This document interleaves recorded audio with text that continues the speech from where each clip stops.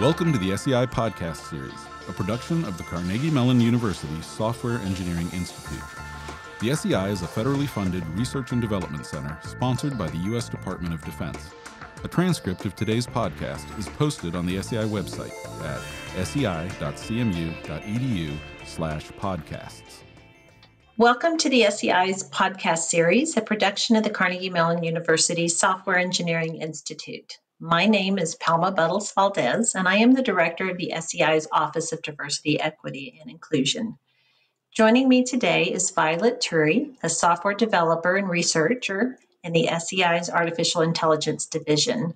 Today, we are here to talk about Violet's experiences and work in artificial intelligence and the importance of diversity in this field. Welcome, Violet. Thank you. It's great to be here.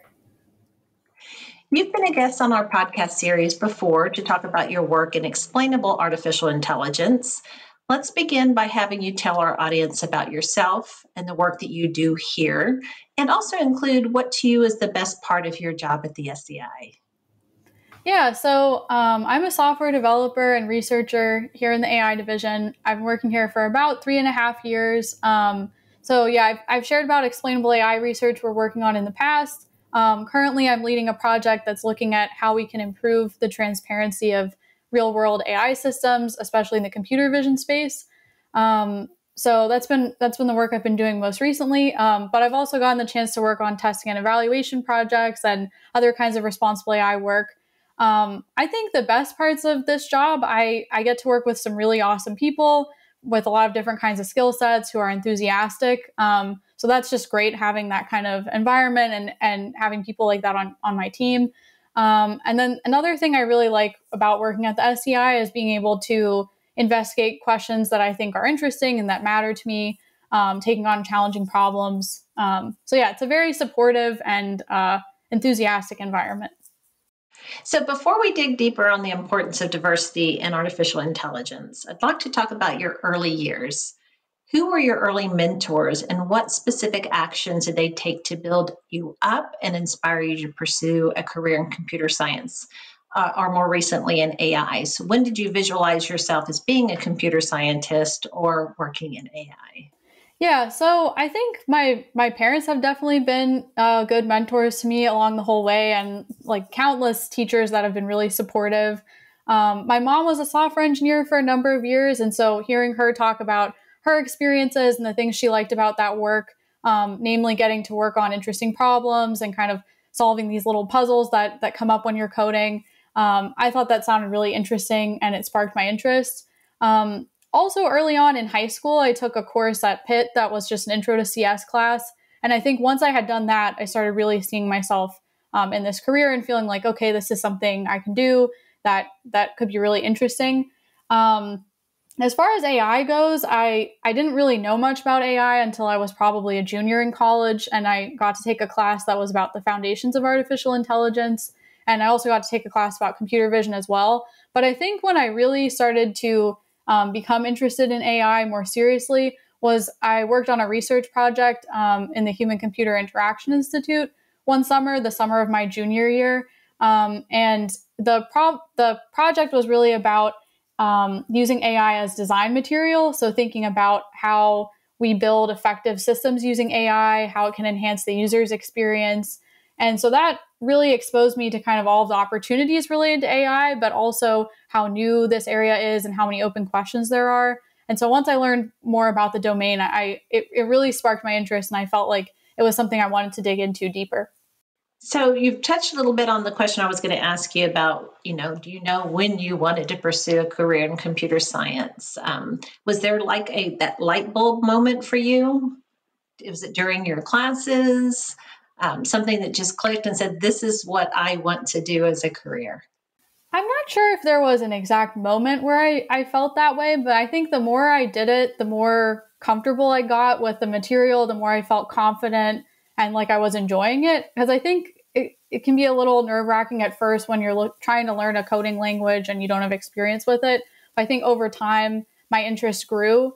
There was a course that I took in college. It was an algorithms course, and both the professor and this kind of newer professor who were teaching the class were women. And I think just having them as sort of the leaders for the course really made me feel comfortable. And I remember really engaging with that material in a big way, more than I had in previous classes. And also, a lot of the previous courses I took had been looking at the topic of computer science from a very mathematical way. But in the algorithms class, it's really, they give you a specific problem. You can kind of imagine the whole scene, and then you're kind of entering that scene and figuring out the solution. I think that was another aspect of that course that made me realize, here's what I'm doing in these classes, but here's how it could actually affect a real world problem. And I think, actually reflecting on it, I think that might have been the moment when I thought, okay, I could really do this. It could be really interesting to see how I can take these skills I've been growing and apply them to real world problems. So it's interesting that you mentioned that your mother was a role model and encouraged you to pursue this. And then you had teachers that were women as well. Oftentimes, research shows that when other women, students who are women, see women teaching or professors, that it does allow them to visualize themselves as a computer scientist or someone working in AI. Would you say that that experience did help to say, I could do this as well? Yeah, definitely. I think having women mentors was super helpful, and it helped me envision my future and made me enthusiastic about this. I think that opened a lot of doors for me. Also, as I studied computer science, I built up this really nice friend group of other women who were studying computer science, and I got to work closely with them on projects or studying. And I think that also helped me feel really comfortable, and I felt like we were all kind of on this journey together, and it was really cool. And now you can serve as a role model for women that are going to be pursuing this as well. So it's kind of coming around full circle as well. So now I'm going to talk a little bit about diving into diversity. So early in 2023, a Black woman who was 8 months pregnant in Detroit was falsely arrested for carjacking by police who had used facial recognition technology.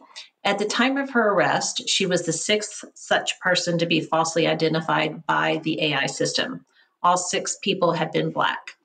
There has been less catastrophic harm caused by bias in AI systems.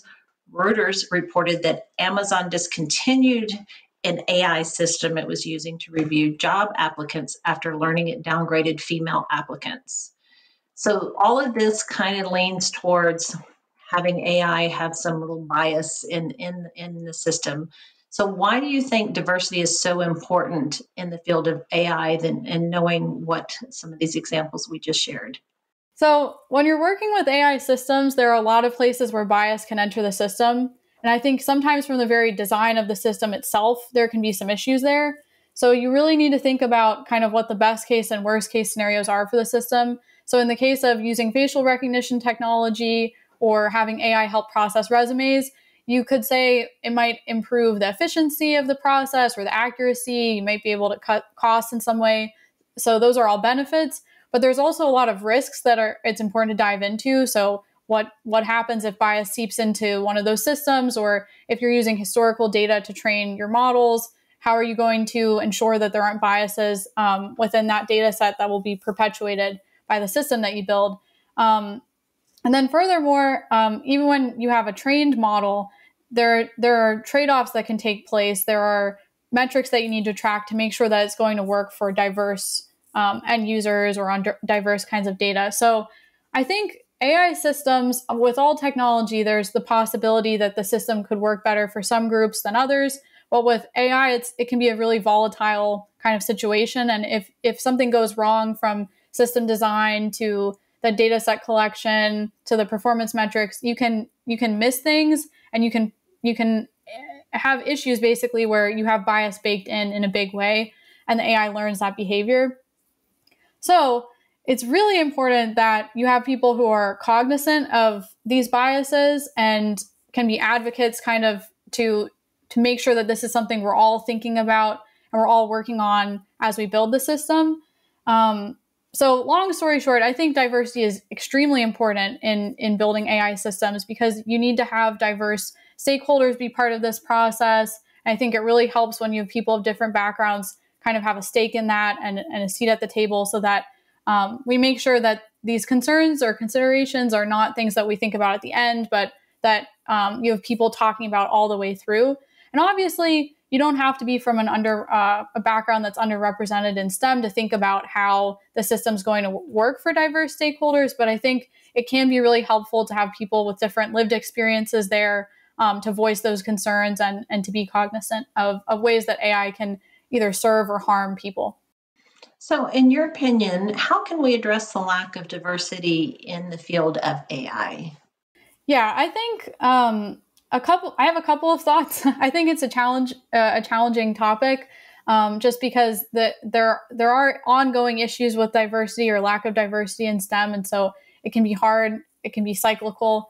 My thought from personal experience, one is that I think it's really important to build spaces for groups that are underrepresented in STEM where they feel comfortable and they feel capable. So for me, as we discussed, I had these awesome women mentors that really made me feel like I could see myself doing this career.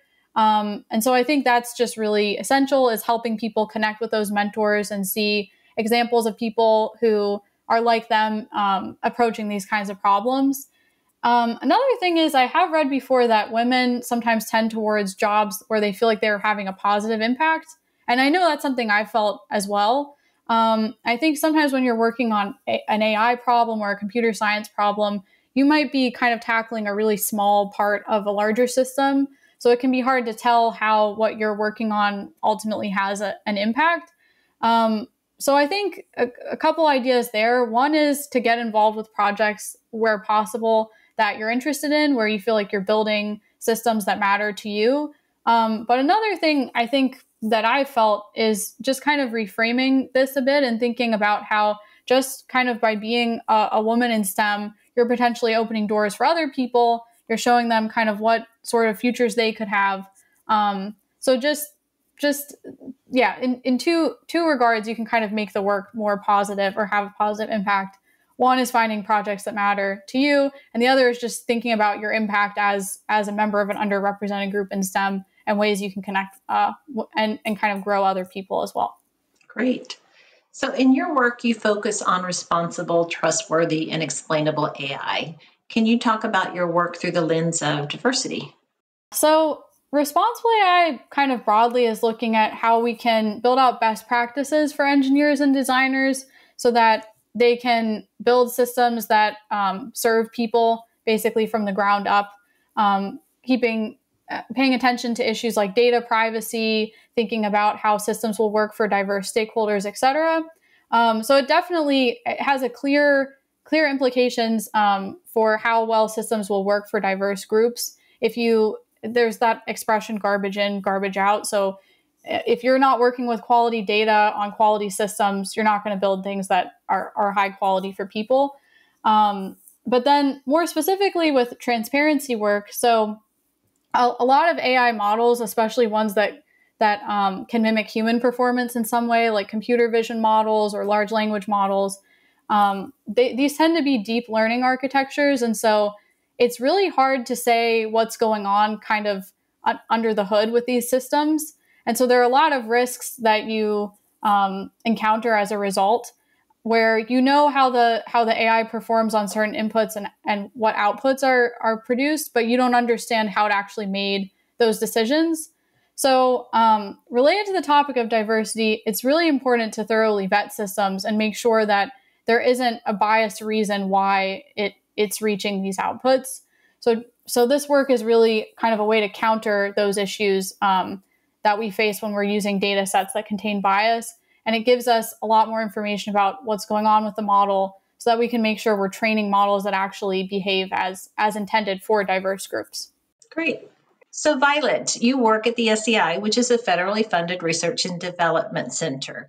What drew you to work within the SEI and at an FFRDC? Yeah, so throughout college, I had worked on different research projects at CMU, and I really liked that experience of getting to kind of learn about problems, read past work, think about new ways to approach those challenges. So I thought it was a really exciting opportunity to continue doing that kind of work. And then also, I think it's been really interesting and exciting working on projects that have impact for the federal government, because it's a great way. It's a great way to give back. It's a great way to learn. I feel like the landscape of AI, for example, is shifting so rapidly, and there's so many opportunities for the government to think about AI, to use AI, develop regulation, et cetera. So it's a great place also to be doing responsible AI work. So yeah, I think both the ability to do research and then also to work on interesting problems that are high impact, that impact the government is really exciting, and drew me to work at an FFRDC. Well, we're glad you chose the SEI. So, Violet, thank you for taking the time to talk with us today. We will include links in the transcript to resources mentioned during this podcast, as well as links to your work. Finally, a reminder to our audience that our podcasts are available every place you download podcasts, as well as the SEI's YouTube channel.